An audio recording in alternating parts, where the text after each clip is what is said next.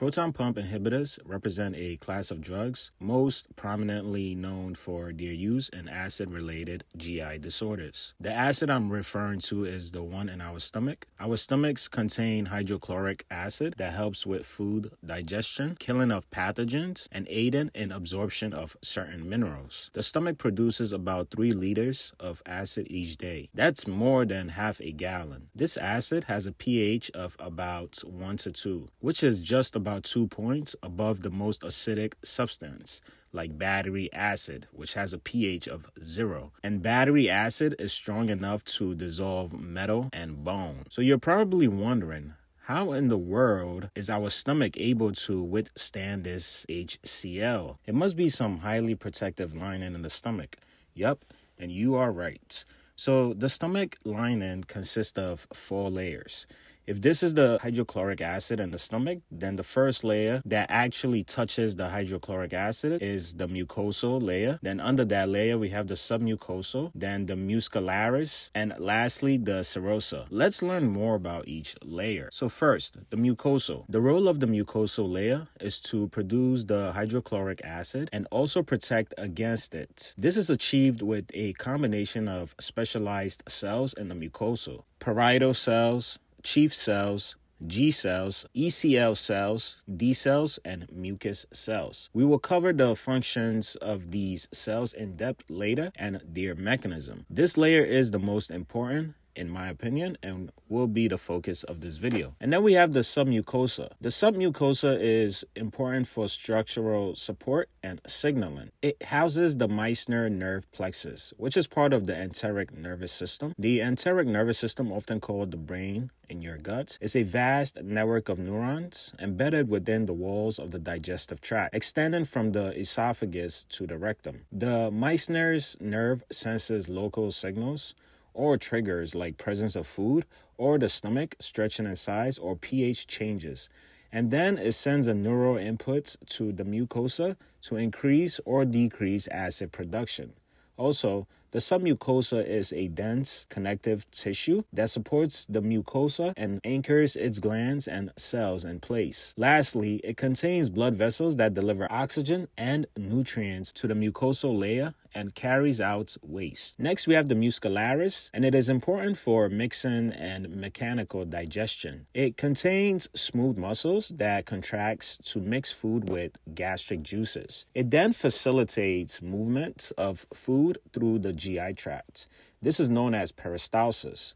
At the junction between the stomach and the duodenum, we have the pyloric sphincter. This is a muscular valve that's formed by the thickened circular layer of the muscularis. The muscularis contracts or relaxes the pyloric sphincter to control the rate of gastric emptying. It only allows small amounts of the digested food to enter the duodenum at a time. It contains the Auerbach plexus, where the message is processed and it leads to muscle contraction or relaxation. Lastly is the serosa, which is the protective outer covering. Its main function is to protect the stomach and reduce friction with surrounding organs. It doesn't play much of a role in acid secretion. Now let's go back to the mucosal layer and learn more about it. So let's assume this is the lumen of the stomach, so the empty space, and then here is the mucosal layer, and then the cells that are in that layer. This may not be the best picture demonstrating this, but please just try to visualize and follow along. So first, we will go through each cell and its function. Mucosal cells. That will be the red cell here. We will call it MC. These cells secrete a viscous, sticky layer made of mucin, which is a gel-forming glycoprotein. This layer is rich in bicarbonate ions, which neutralizes the acid. The mucus is a protective gel-like barrier that lines the inner surface of the stomach, shielding it from its own acidic and enzymatic contents. Next are the parietal cells. That is the orange, and it's identified as PC. Your main job is to secrete the hydrochloric acid. These cells have hydrogen potassium ATPase pump, also known as proton pumps, on the apical membrane that pumps hydrogen ions into the stomach lumen in exchange for potassium into the cell. And then the potassium and chloride are moved into the lumen. This creates HCl.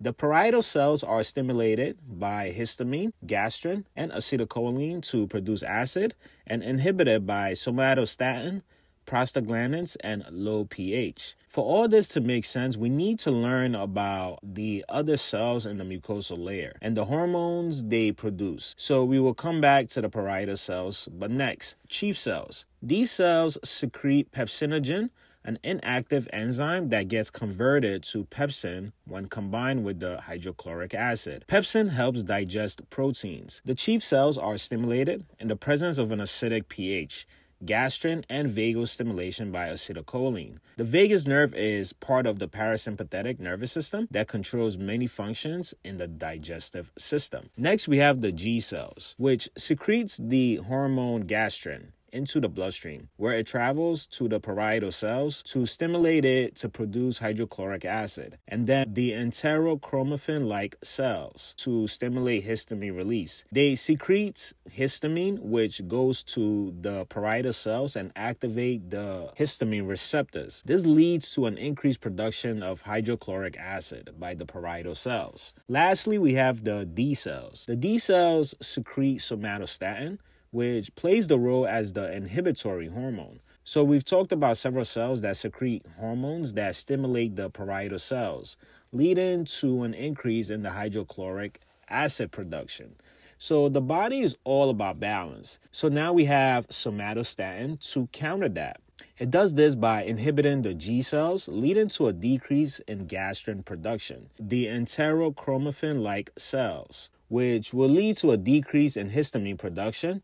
And finally, they inhibit the parietal cells, which will directly lead to a decrease in hydrochloric acid production. The D cells secrete somatostatin when the pH gets too low or too acidic. So back to the parietal cells. Now you understand when I say histamine, gastrin, and acetylcholine stimulates it to produce hydrochloric acid. And somatostatin, prostaglandins, and low pH inhibits it. Prostaglandins are lipid compounds that have several physiological functions, one being promoting the secretion of mucus, and bicarb, which is meant to enhance the mucosal protection. So now we have a good knowledge on the different factors that go into stomach acid regulation and protection of the stomach lining. When there is a disruption in this, that's how we get the acid-related GI disorders. First, we have gastroesophageal reflux disease, also known as GERD. So unlike the stomach, where its lining is well protected from the hydrochloric acid, other areas in the GI tract are not equipped to withstand the hydrochloric acid. Good example is the esophagus, which leads into the stomach. To protect the esophagus from the acid, there is the lower esophageal sphincter. This acts as a barrier to prevent the acid from refluxing into the esophagus. In patients with GERD, the lower esophageal sphincter is not functioning properly because it's too weak, it relaxes inappropriately, or it's overwhelmed by high gastric pressure. This unfortunately leads to acid moving into the esophagus, damaging the epithelium, causing heartburn and esophagitis. Next, we have peptic ulcer disease, and it is characterized by mucosal defects, ulcers in the stomach or proximal duodenum, which is the front part of the duodenum. It is mainly caused by H. pylori infection and chronic use of NSAIDs. H. pylori, it occurs when a patient is infected with H. pylori. The H. pylori bacteria is able to survive in the stomach acid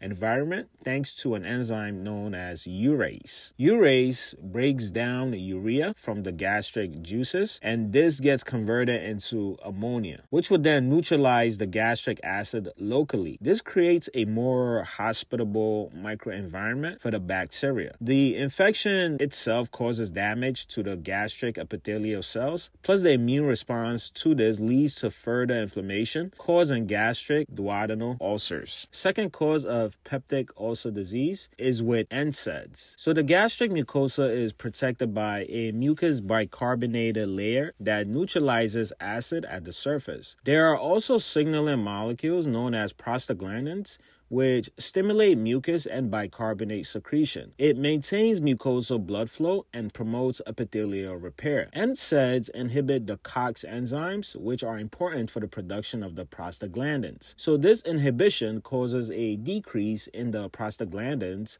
leading to a decrease in mucus, decrease in bicarbonate, and decreased mucosal blood flow and impaired healing. Next, we have Zollinger-Ellison syndrome, which is a condition caused by a gastrin-secreting tumor known as a gastrinoma. It's usually found in the pancreas or the duodenum. This leads to excessive gastric acid production, causing recurrent and severe peptic ulcers, aka stomach ulcers. Lastly, we have stress ulcers. Stress ulcers are acute erosions or ulcers that form in the stomach or proximal duodenum. It usually occurs in critically ill patients. In patients with severe illnesses, there is a decrease in blood flow to the GI mucosa, leading to ischemia and mucosal injury. So PPIs are FDA indicated for all of these, including for functional dyspepsia, GI bleeds, and Barrett's esophagus. Functional dyspepsia occurs when there is no structural abnormality related to the pathophysiology, but the symptoms are acid-related. PPIs are used in this case, and also Barrett's esophagus is commonly caused by GERD, and it's a condition where the normal tissue lining the esophagus changes to tissue that resembles the lining of the intestine. This increases your risk of esophageal cancer. The reason why PPIs are effective against all these conditions is by irreversibly inhibiting the proton pump, which is found in the parietal cells of the stomach lining. This enzyme is responsible for the final step in the secretion of gastric acid into the stomach. PPIs are prodrugs, meaning they are inactive in their original form. When taken by mouth, they get absorbed at the small intestine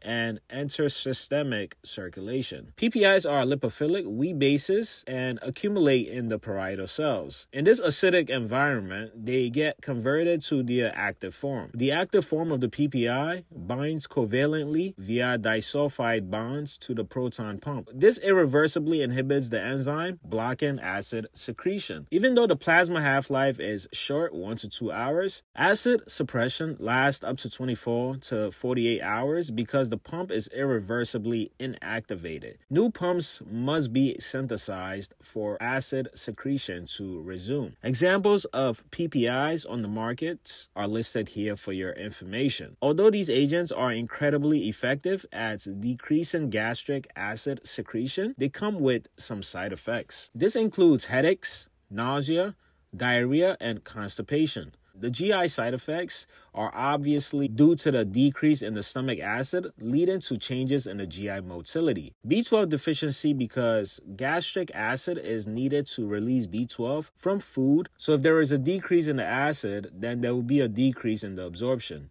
You can supplement with B12 if needed. Hypomagnesemia, this is due to a reduced absorption in the intestines. Iron deficiency, because acid is needed to reduce ferric iron to ferrous iron for absorption. Consider iron supplementation for patients. There is also an increased risk of hip, wrist, and spine fractures because of the decrease in calcium absorption due to low acid. This leads to impaired bone mineralization. Chronic PPI users should consider calcium and vitamin D supplementation. There's also an increased risk of enteric infections like C. difficile due to the decreased acid barrier, which allows the pathogen to survive in the GI tract. And lastly, pneumonia. This is because of the decreased acidity leading to oral and upper GI bacteria like streptococcus to survive and colonize the stomach. In older patients that are critically ill, microaspiration of gastric or oropharyngeal secretions into the lungs can occur, leading to aspiration pneumonia or even community-acquired pneumonia. Finally, before I bring the video to an end, let's learn about some clinical pearls about the PPIs. Timing is everything when it comes to the PPIs. They must be taken 30 to 60 minutes before the first meal of the day, because after a meal is when the proton pumps are most active, so you want the drug in your bloodstream ready. Next, PPIs are not for immediate relief. PPIs take several days for full effect. For acute symptom relief, use antacids or H2 blockers in the interim. Next, abrupt discontinuation must be avoided because it can lead to rebound acid hypersecretion. Because when PPIs are used and it decreases the stomach acid, the body responds by increasing gastrin production, which will sensitize and amplify acid production. So once the PPIs are stopped, there's nothing to counter the surge in the acid production. This is why it must be tapered. So you could start with BID for about 2 to 4 weeks, and then daily for about 2 to 4 weeks, and then every other day for 2 to 4 weeks, and then you stop it. PPIs have some significant drug interactions. So PPIs like omeprazole and esomeprazole inhibit the CYP2C19, which is needed to activate clopidogrel. This decreases the amount of clopidogrel that is activated, leading to a decrease in antiplatelet effects and potentially increasing the risk of cardiovascular diseases. To avoid this, PPIs like pantoprazole or ribeprazole are preferred. PPIs raise the gastric pH, which reduces the absorption of acid-dependent drugs. Some examples include amiodarone, posaconazole, atazanavir, and dasatinib. Depending on the medication, it may be administered about 2 to 3 hours before the PPI. In terms of renal hepatic dose adjustments, there are no renal dosing adjustments for the PPIs. But in patients with moderate to severe liver disease, you want to be cautious of using agents like esomeprazole, omeprazole, and lansoprazole. The oral is preferred over the IV. The only time you really see IV being used is when the oral is not feasible. Like in patients with GI bleed, you may see pantoprazole 80 milligrams IV being used. And that will be all for today. Hopefully now you have a better understanding of the PPIs. Make sure to like, subscribe, and leave a comment down below. Thank you for watching this video, and take care.